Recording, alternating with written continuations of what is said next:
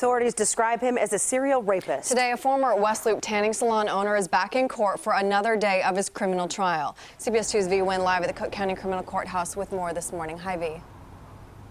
Yes, good morning, Aaron and Marissa. This is the first of 4 pending rape cases against Mark Winter. He and his attorney will be back in court later this afternoon at 1, where we can expect to learn more details about the alleged attack and what happened. Now, Mark Winter ran from our cameras after posting bond in 2016. The former owner of Salon Tanning Salon is accused of 4 separate rapes. One of the accusers testified during court Monday and talked about what happened on the night of the alleged attack back in the summer of 2009. According to the Sun-Times, the alleged victim is a former employee at Winter's Tanning Salon on West Madison. She testified that after a night of drinking and doing a small amount of cocaine, they were at his salon when she began to feel uncomfortable. She tried to call her sister for help and told the jury Winter took her cell phone and led her to his apartment nearby and attacked her.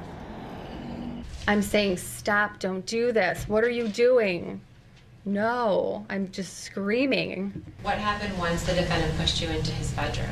He pushed me back onto his bed. He has me pinned. Now, Winter was also facing 5 other accusations of rape, but I'm told the statute of limitations have already passed for those cases. Reporting live from 26 and Cal, V Wynn, CBS 2 News. Marissa, back to you. All right, V, thank you.